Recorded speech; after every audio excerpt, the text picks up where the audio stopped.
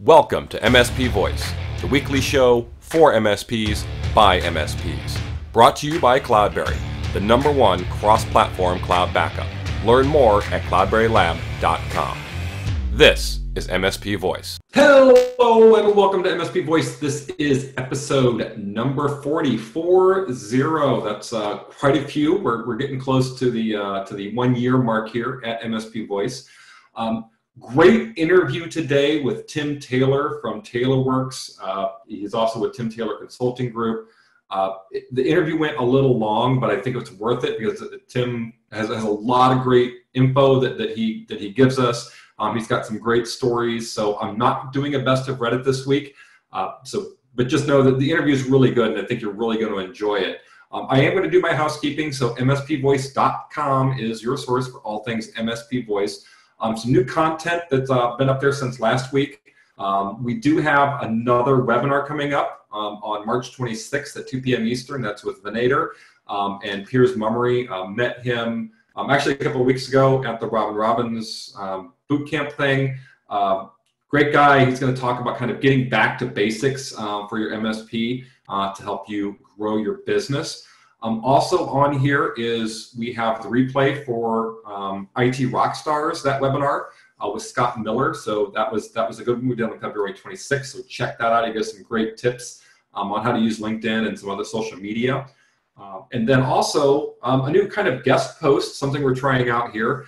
So we're talking this week with, this is Nathan R., who works at an MSP. So essentially like a help desk technician. And just kind of talks about some experiences there. So kind of some interesting content that we've got going on now on mspvoice.com. I will have the recording from last week's webinar with Carrie Simpson of Managed Sales Pros. I'll have that up this week as well. So look forward to that. But again, just a quick update this week because the interview with Tim, I think it's really good. Check out the show notes. I've got links to his book that he's written, as well as his consulting group if you're interested in contacting him for that. But really, 20 years of experience in this industry, starting out from the trunk of his car. So have a listen. I hope you enjoy it as much as I did talking to Tim. All right, have a great week, and I'll talk to you soon. Hello and welcome. Today I am joined by Tim Taylor, who runs Tim Taylor Consulting Group, but also owns an MSP called Taylorworks in the Orlando area. Tim, why don't you just give us a brief introduction, who you are and what you're up to? Yeah, absolutely. Thanks for having me on today. I own an MSP just outside of Orlando, Florida, called Taylorworks. We are in our 20th year this year. I started out of the trunk of my car in 1999 by myself, like as many of you have done or are still doing. And I basically just realized at that time that if you were honest with people and you did what you said you were going to do and charged a fair price, you could get all the business that you wanted. And so we grew dramatically. By 2006, we'd opened our own office, and I had about 8 staff. We were doing over $1 million a year in business, and today we've got about 14 staff, and we're over $2 million a year in business. So awesome. That's great. Yeah, and one of the things that I found early on was there just wasn't a lot of good information about starting and running your own MSP. So we'll get into that later, but I took some steps to remedy that.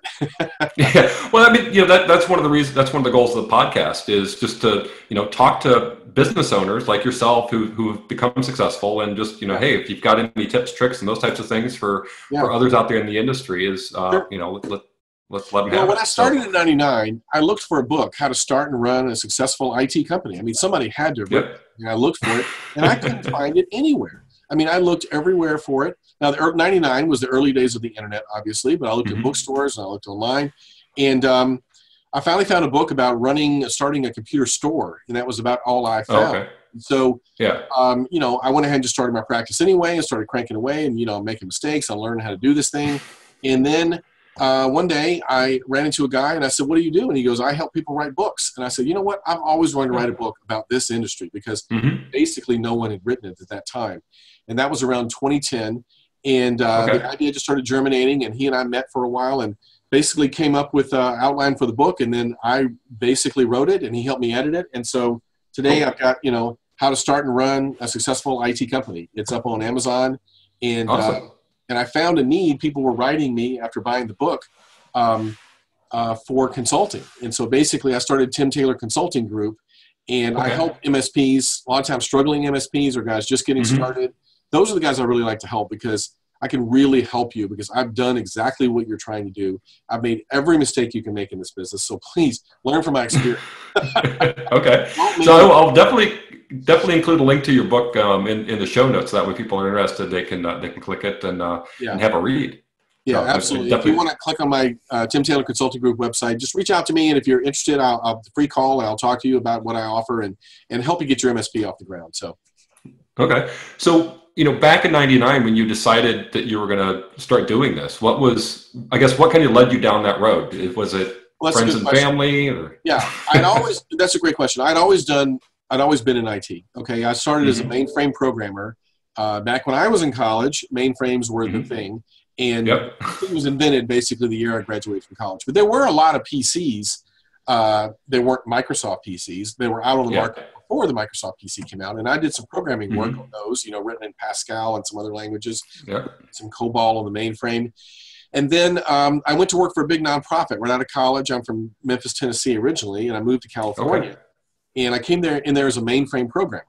So writing in COBOL, it was a big organization, 12,000 employees across 160 countries, and we were the main headquarters. So I was writing software on mainframe. And then the president's office wanted a PC. Well, I knew a little bit about them, so I raised my hand. I said, I can do that. And so then another office wanted one. Then another office wanted one. And this was about 1985. And then we figured out we better start networking these things together so we can share these expensive HP laser printers that printed 4 pages a minute and cost $5,000. So we started building Novell networks with no formal training. We just had to figure it out on our own. We started building Novell networks, and eventually we connected over 400 machines with many Novell servers around our whole headquarters. And so I became a networking guy. My programming career kind of evaporated. And eventually we decided to downsize off our mainframe, and we completely started running everything on micro networks and with servers. And so I worked with them for 13 years, and I felt like, I kind of put my time in as a nonprofit. It was a nonprofit, so the salaries were very low. I had my 3rd child. I had 3 children. I had a mortgage and 2 car payments. And I was 40 years old. That tells you how old I am now. That was in 1990. And I said, you know what? By God, I'm tired of working for other people. I worked for a small IT company for a year, and it was the worst year of my life. The guy he promised me the world, never paid me hardly anything, and I was bringing in all the business, and he was constantly telling me I was doing a bad job. So I said, you know what? I can do this myself. So I started with one customer out of the trunk of my car, and I said, I'm either going to survive, I'm either going to make it or die trying. And I think when you have that level of commitment, that's when you make it. But if you don't have that level of commitment, you probably shouldn't even try, honestly. Yeah. And I just jumped out there, and I would do anything by the hour. I would do anything. I did home computers. I did basically anything I was asked. But I pretty quickly got out of home computers and got into just business networks. And I started this one place in one building, and I went to the law firm next door and got their business, and just started expanding. And, that's where we are today. So. Okay, great. So now I'm guessing, you said you would do anything for, for an hour for billable work. Sure. So did you really consider yourself break fix then? And what was the transition like for you to kind of go from that break fix model to managed? Yeah, you ask good questions. That's good. That's why you do what you do.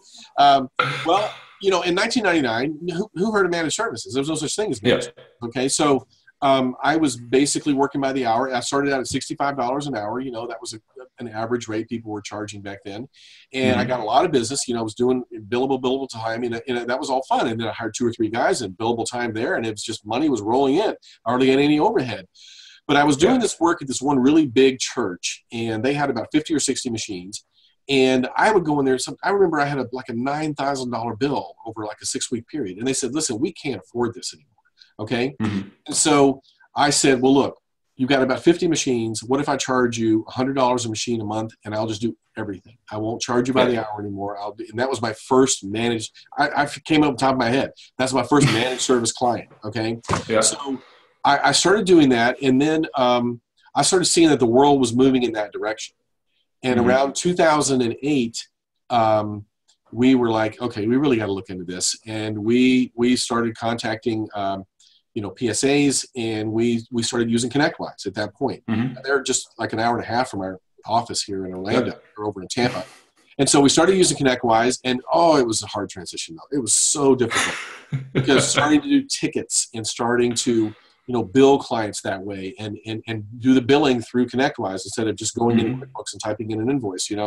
Our old system was so simple, but we had no passive income. If I didn't have my guys out there on site doing billable time, there was absolutely no passive income. So there was no way we could have grown to the size we are today and with the income we have today without doing managed services. So it's definitely was a good move.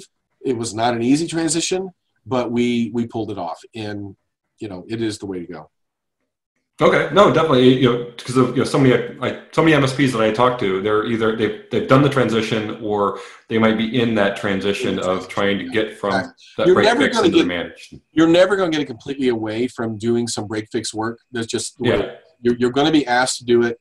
You can go into a business and do a little bit of break fix to prove you know what you're doing, but I still don't recommend people do that because there are just better ways of selling managed services than doing that, because they're always going to keep trying to get you to do break fix work. And selling managed services is one of my specialties. I wrote a whole chapter in my book about just specifically selling managed services, and it's really kind of an art form, but you can definitely do it. But with charging your customers a flat rate per machine, and basically saying, look, we're going to cover all these items for you, and we're basically giving you unlimited support. They love the word unlimited support for this number. Unlimited support is what scares the crap out of a break fix guy. Okay, I talk to them all the time. Okay, and you think, they're going to have all these problems. I'm going to go in there and spend 75 hours cleaning them up, and I'm only going to be able to charge them my managed service rate. Well, if you maintain their network correctly and you did everything you're supposed to do, you're never going to have a situation like that. Okay, I will tell you, in the 10 more years that we've been doing managed services, there's only been a couple of times where I feel like we exceeded in hours and labor what we were charging them that month. Okay. So those issues will come up, but it's not like they're going to come up that often. And especially if you're doing the preventive maintenance that you're supposed to be doing, they're not going to have all those big issues. So that's really one of the secrets to providing managed services and getting billed, doing your billing and getting paid what you need to get paid, is doing the preventive maintenance, doing it right. Yeah. Well, even if you do have that 1 month where maybe you've spent a lot of time there, it should average out in the other months, if you got your rate set right. So, when we come in and, say you have 25 user network, okay, it's a real common scenario. You come in, somebody that got 25 user network, they've been paying a break fix guy, works out of his car, and I'm not cutting that down. I started there, maybe it's going to work that way. I'm not cutting that down, but he was across town last month and they had a breakdown and they couldn't get him over. That's when they pick up the phone and start calling MSPs. Okay. So you walk in there and you say, listen, I'm going to maintain your network. We're going to put a piece of software on every computer that maintains it in real time. It's also going to notify us if there's a problem with one of your machines. It can open a ticket in our system automatically. We don't have to wait for you to call us. We'll know about things before they happen. We know about a server going down. We know about your backup not working. We know about antiviruses attacking your machines. We're going to know about these things, okay? And suddenly that gets their attention. They're like, wow, you can find all that stuff out? Yes. And we're going to do a lot of preventive maintenance to keep you from having all these issues, okay? And we're going to do it for a flat rate. We know what it takes to support a network of this size, and we're going to do it for you at a flat rate. And get them to talk about their pain. What are some of the problems that you've had dealing with the guy? When you first get in there, have them talk about all the reasons that they're calling you in. Talk about the pain, and say, well, I've got a solution for that. I've got a program here that we can put you in. It's very successful. We help many other people. I can give you their names and numbers if you want to talk to some of them. And we've been doing it for a long time, and it's called Managed Services, and this is what we do for you. And I say, listen, it flips the equation. When you have a guy you're paying break fix, unfortunately, or fortunately for him, he actually makes more money the more problems you have, if you think about it. He doesn't necessarily want you to have the problems, but the more hours he's out here, the more he gets paid. With managed services, I actually get paid more the less problems that you have. So what do you think I'm motivated for? I'm motivated your network to run perfectly, because every time I have to send somebody out here, it actually costs me time and money. And so I want your network to run so well that you don't have to call me that much. And when you do call, we'll have software on every machine. We can remote connect immediately. In fact, we only have to come out if we can't fix it remotely. But if we can't fix it remotely, we dispatch somebody out here. So there's really no risk on your part. Yeah, but your managed service contract is more than I was paying my break fix guy. I said, yes, but why are you talking to me? Because you're tired of break fix. You're tired of it not working. And you're getting a higher level of service from us. And we're going to maintain all of your machines so you don't have a lot of problems. And that's where your money is spent, is when you have an unproductive employee who can't work on their computer because it's down. Yeah. We're going to keep it happening. And, then you charge them an onboarding fee. I always charge them, I just double the monthly rate. It's 20, let's say it's 20, say an average number of $100 a machine, say it's $2,500 for your managed services monthly, and we charge 2 months up front. Okay. And that's your onboarding fee. Okay. So, again, once you set the network up right and keep it cleaned up, they're not going to have a lot of issues, and they're going to have some, but they're not going to have so much that you're going to lose money. So, and another thing too, that's, a lot of MSPs talk about is vCIO services or CIO services. Right. Now, is that something that you automatically put all your customers on as well? Yes. Now, when you're a little smaller and you're just getting started with managed services, it's a little bit harder. It's not hard to do, but it can seem a little hard because that's one more task you have to do. Here's the main thing.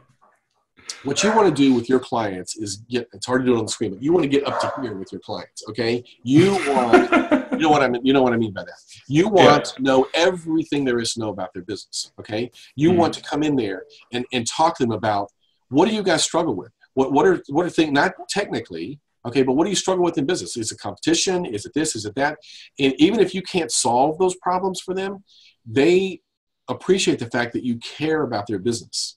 Okay. Let me give you an example of a business that we really helped. Okay. One of our clients, it's so funny how things work.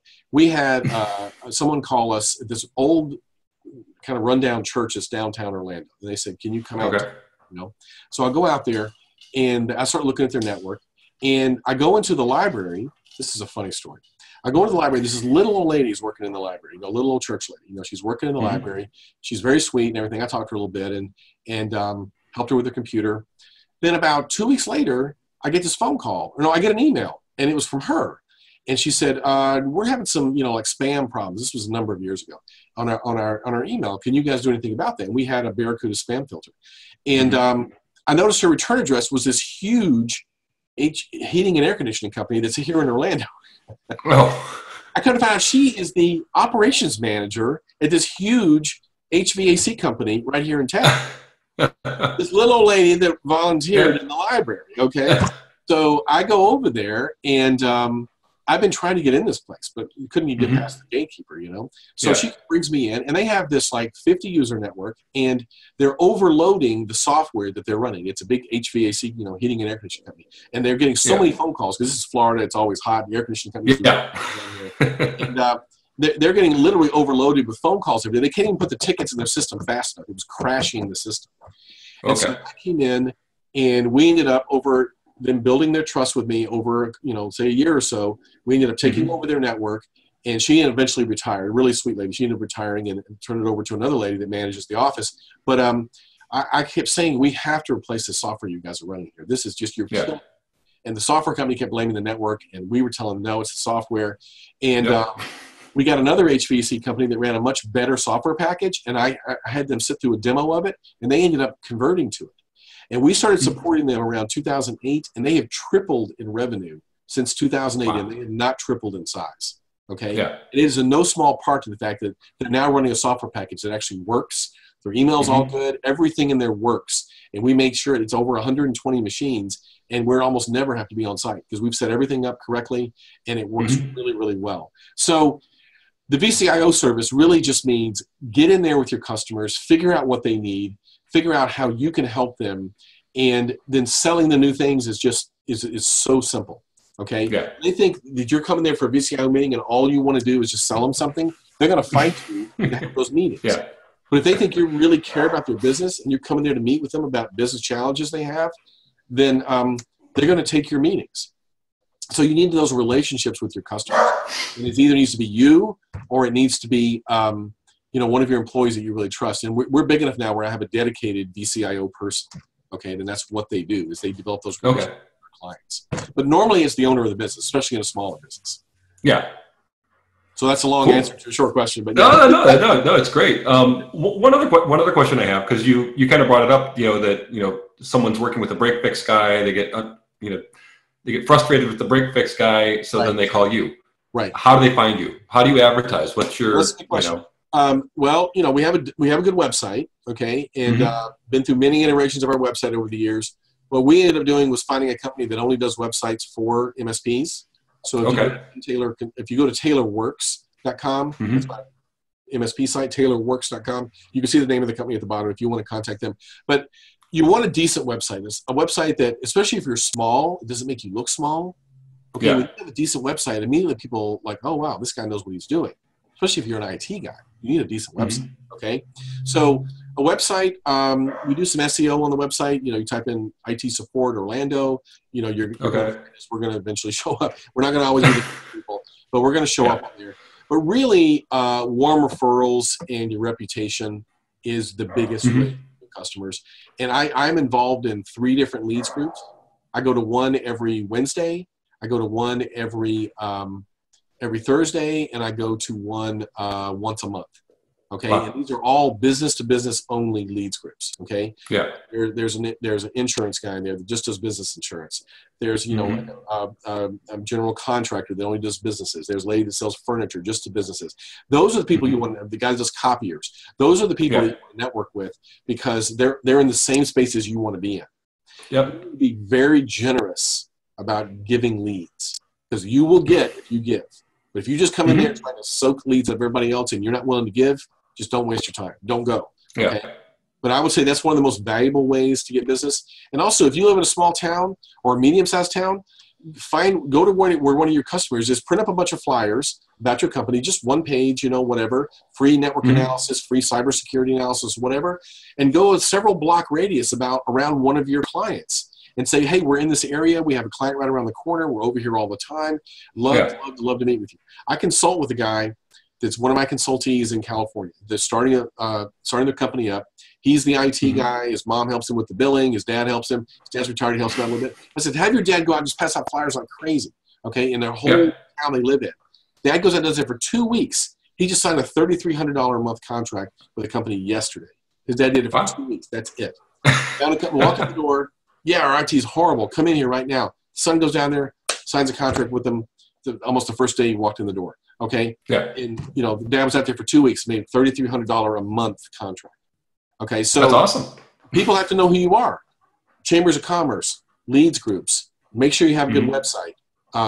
Cold calling. There's all kinds of things that you can do. But, a small business, you have to spend that time reaching out. And you cannot spend all your time in your office fiddling with the next shiny object that you see. You have to trying to game the SEO and all that type of stuff. You got to get out there and meet people. Absolutely. When I first started, literally my very first client, right next door there was a law firm. Okay, and every day I walked past the door of that law firm. And one day I said, you know what? I'm going to put on my best suit and I'm going to walk in there one day. Okay, it's a great little story about how you can grow your business. Okay, and I was like, I don't even know. All I know is they have probably a few computers there. That's all I know. Okay, I walked in the door. I walked up to the receptionist. And I said, hey, my name is Tim Taylor. I do the IT at the place next door. This was 99, before high-speed internet. When the IT guy just didn't show up was always a challenge. You know what I mean? I said, I do the IT right next door. I said, I know you guys have a bunch of computers in here. I'm sure you have needs periodically. But I said, I'm over here all the time. And so she walks around the corner, and I could tell she was talking to the office manager. And she comes back in about 30 seconds. She said, well, we have somebody, thanks for coming by. But I knew the office manager could hear me. So I just kept talking. I said, well, I'm over here all the time. And, I know you guys probably have some issues. I brought my voice up a little bit. I know you guys probably have some issues. And then after about a minute, the office manager looked around the corner. And then she walked out. She said, well, let's go outside and talk. We walked outside. And for the next 45 minutes, all she did was talk about all the problems they had. She just said, we're fine. We got a guy. 45 minutes of problems. They had no internet connection. They couldn't even email outside the office. Computers were having problems all the time. There's an expensive laser printer over in the corner. Half the people can't even print to it. The guy said it's impossible. Really? Okay. So, I said I could fix every one of those things. Okay. I came in and got their business, and I helped them grow from 8 machines to 50 over the next 4 years. Okay. Now he's one of the biggest attorneys in Orlando. All right. So basically, I got the business because I went after it. You know, if you have a client in a building or a business complex, go to every business in there and tell them I do so-and-so right around the corner. It's a great way to get your business expanded. Yeah, and I think one of the other things too, and a couple of the examples you provided, you talk about how you've helped them grow their business. I mean, maybe you weren't the sole person responsible for it, but you were definitely one of the reasons why they were able to use technology, help them grow their business, have better profits, all those types of things. So, and I think that's something that we need to constantly remember, is that the more successful the customers are, the more successful you are. And I tell customers all the time, I said, look, when you succeed, I succeed. I want you to stay in business. You know what I mean? I want you to grow. I want you to buy more managed services because you've got more computers. I want their network to work so well that they're never limited in growing or expanding because of their network. In the old days, people would say, well, I can only add 10 machines to this network. I mean, we're talking the really old days. That's all the employees I can add. I can only put 10 machines on here. No, we can put hundreds of machines on there. I mean, if they have the right software. I mean, think about a company that's a good product, that they have good employees, and their network runs great, their software runs, everything works. I mean, if you have 25 employees and they just make $20 an hour, if each of them spends 5 minutes a day screwing around with something, that's $600 a month that they wasted. Yeah. $600 a month. You can use that when you're selling people. So listen, if your people spend 5 minutes a day fiddling with their computer because it's not working right, it's going to be more money than you're going to pay me. Okay? Seriously. Yep. So I mean, $600 a month if they spend 5 minutes a day, just 25 employees making $20 an hour. Okay, so add that up. So that's a great way to sell your services. But you want your customers to run so well that they can't help but grow and be successful, and you're an integral part of that.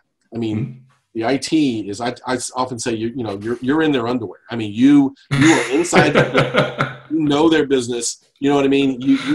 You're intimately connected with that company when you do IT, and you can help them grow. So that's what I try and do with our customers. Okay, great. So shifting gears just a little bit, when you think about what you've done over the last 20 years, what do you think is the best part of being in this business of being MSP solution provider? That's a great question.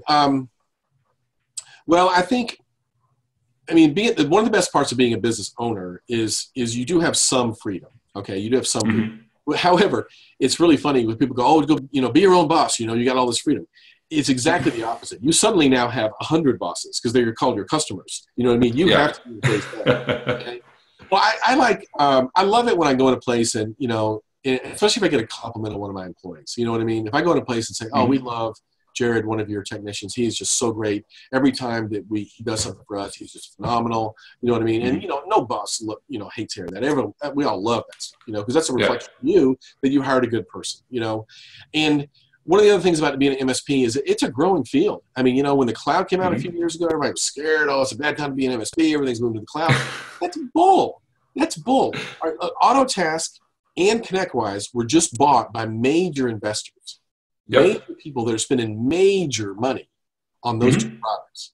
By the way, we moved from ConnectWise to Autotask a year ago. Okay, if you ever want to talk about that, reach out. But anyway, great products. So both of them are great products. And there's other ones out there, SolarWinds, other ones that are great products. But anyway, major investors are looking at this market going, my God, this is worth investing in. So the MSP market, the last statement I make in my book is that small businesses will always outsource their IT. Okay, always. They will always outsource their IT, and they want to outsource it to another small business. They do not. That's why IBM, Dell, AT&T, all these other companies have never made inroads in the MSP market. And there's a reason for that. It's because that small business owner, he wants to look across the table at me, and he wants to say, it's going to hurt you to lose my business. So I want you to work hard to keep it. And if you call, Dell and some other places, they do offer managed services. But no small business owner wants to call Dell and go through 4 levels of people before he gets a technician. And every time he calls, he gets a different technician. Okay? There is no way. They want that small business owners, and I'm going to show you something. My business card right here has got my cell number on it. Okay? And every single person at every single computer that we support has got my cell number. Okay? Every business owner has got my card in his pocket, and he can call me if he wants to. Now, do I get a lot of phone calls? No, I don't get a lot of phone calls because they know to call my help desk, stuff like that. But if the business owner knows he can call me when he wants to, you know what I mean? That's just freedom to him. To have my card in his pocket is freedom. Okay. So what I really love is helping these businesses and them succeeding and growing. And I love being just a, employer to my employees. They can drive me crazy sometimes, but I mean, I'm feeding 35 people between my employees and their families. You know what I mean? Mm-hmm. And I think about that every day, and as a business owner too, when you get a little bigger and start making some money, you have freedom to do things. My wife and I travel around the country when I do speaking engagements and things like that. Great. She gets to go with me, and she hates going to the computer meetings. She goes to shopping and spending my money while I'm in there, giving a talk. But there's some freedom there. Now there won't be freedom the first few years. I worked 5-6 years, with just one employee, me and that employee, and I used to have to literally look at my calendar the next day and figure out how many hours of sleep I would have to be able to do all these appointments tomorrow. You know what I mean? I didn't even start my company until I was 40 years old. So the energy level it takes to run a company like this, it can be pretty extensive when you're the technician and the boss and do everything. So you seem like you still have all that energy, though. I know. Just an observation. I know, and I talk fast. I am from Memphis, Tennessee, but I talk like I'm from New York City. I agree, and I do have a lot of. That's just naturally the way I'm made. My grandfather died at 93, and he was still blowing and going like crazy until he died. So basically. Yeah, I mean, just there's great freedom in being in an industry that's not dying; it's growing. Okay, yeah. I really like that. And my son just came to work for us. My daughter's worked here part time when she was in college. So both my sons are actually working now. So basically, it can be a great field to be in. I really enjoy it. Yeah, and one thing you mentioned about you and your wife traveling around to shows. One of the things I've noticed, because I came kind of from the corporate, enterprise software side of things and those kinds of conferences, and then coming into MSP and going to MSP conferences, you actually see a lot of husband and wife teams. Oh yeah, absolutely out there, yeah. My wife was my administrator when I first started. She was my main, she paid the bills, and she get this. When I started in 1999, I had a pager. I didn't even have a cell phone. 1999, okay, and they would call the office. And then she would page me their number, or most of my clients, I just gave them my pager number. I said, "Here's my number. Page me with your number, and then if it's a real emergency, put 911 at the end." So, she was my main administrator until I worked out of my bedroom until I outgrew her. And her ability to keep up with it. And so, but yeah, there are a lot of husband and wife teams. I would say that one of the best things you can do as an MSP is go to conferences. They're not always cheap. But I'm speaking at a great conference in Chicago at the end of April, the ITO Compass conference in Chicago. It's the 24th, 25th of April. But I mean, it's a great conference. Check it out, itocompass.com. But they're excellent. Everybody you're going to meet there is going to be just like you. That's the great thing about it. And you can walk up and say, "Hey, I got this issue. How did you handle this?" Or you're in a booth looking at a product and you walk away and go, talk to another guy and say, "Hey, did you own that product? How does it work for you?" And you get to talk to some great, people that are selling products. You can see a lot of good products. But the best thing is just talking to people around your table, about this, that, and the other. You're going to talk to guys that their company's 10 times bigger than yours. And you're going to talk to guys that are just getting started and you've been going for a while. So I love that. And you'll make great relationships. And you can literally go to a conference a month if you wanted to. There's a lot of them around. Well, I do, but not for the same reasons that you do. Exactly. I've been asked to speak at a few of them, and I've been on the road for Dado and some other people doing some talk. But I mean, there's great. Cloudberry is a great product. There's great products out there, and so there's always great information. Just don't go to too many conferences. Go to the ones you can afford to go to. But I mean, there's always conferences in your area if you just look around. And a lot of the products that you use, the people do lunch and learns and things like that. So watch for those products and watch for those things. And those are great places to get good free information. Okay. So are you ready? Are you ready for our rapid fire round? Absolutely. Yeah. Go ahead. Okay. So this is easy. It's just 6 questions. Okay. Answer it as quick as you can. All right. And we'll go from there. So first up, Apple or Android? Android. Okay. Mac, Linux, or Windows? Windows. Amazon, Azure, or something else? Something else. Okay. But we're getting into local backups, cloud, or both? Both. Absolutely. Okay. Should you always virtualize? If it makes sense. Yeah. Try to, if it makes sense. Yep. Okay. And then go back to 1999. Think about this one. Which is worse, printer support or vendor cold calls?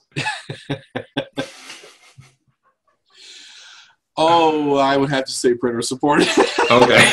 Over the years. It's better than it was. Printers are more reliable, but printer support, yeah. Yeah. We still get a number of calls. I don't mind. I talk to them. They're okay. It's, like I said, it's about 50-50 on that one. So. It used to be much worse, my friends. Let me tell you. Yeah. Like pin-fed dot matrix days. Oh my God, it was a lot of fun back then. Well, yeah. So when I worked in the computer labs in college, and we had those beast HP laser jets that just would print 1 million pages and never break down. Yeah, those were the absolutely, best. Yeah, and I worked on the. They don't make those anymore. Yeah, you haven't lived till you've worked on the mainframe. It was a line printer. You print an entire line of code at one time. The big green bar paper. Remember the green bar paper? Yep. Those things were fast, man. They could whip through, but it was all uppercase. But it could whip through a box of paper in no time. It was amazing. So I've worked on a few of those. So great. Tim, before we leave, any other advice, tips, or tricks you have for the audience? Well, I would say being an MSP is a privilege. I would say read up everything on it. Don't try a lot of different products that you don't need. Don't change your products all the time. Find a good backup system. Find a good, PSA, RMM tool, a good antivirus, and a good remote connection tool, whatever. Stick with those products. Get to know them really, really well, especially your PSA, and then get help when you need it. Gosh, guys, I'm a consultant, guys. I help MSPs all the time. You're not the Lone Ranger. You're not the first person to do this. I have always had a consultant helping me since 2008, and there are good consultants out there. They're not ridiculously expensive. Some of them, even if you're a sole proprietor, they will help you. So I would say get the help when you need it, and you can have a fantastic business.